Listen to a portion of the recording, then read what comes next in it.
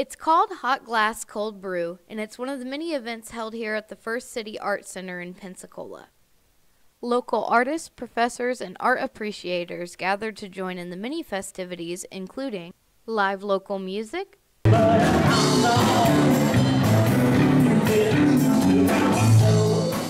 cold and tasty brews and beverages, glass blowing and pottery seminars, and of course, many pieces of art to appreciate and purchase. There were glass cup sales along with a wide variety of local brews, including Bernie's March Madness and Gary's Hop Nog Prize Ale. There were multiple glass blowing seminars as well as glass auctions for each piece created during the show.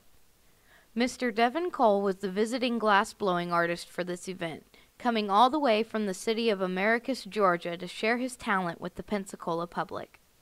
Pottery seminars and other projects, including painting your own Roku pot, were also activities to enjoy at this event. The First City Art Center also opened their doors to the private studios where many local artists portrayed and sold their work. The type of artwork seen at this festival varied from glasswork to pottery, to charcoal drawings and paintings, to even fabric art.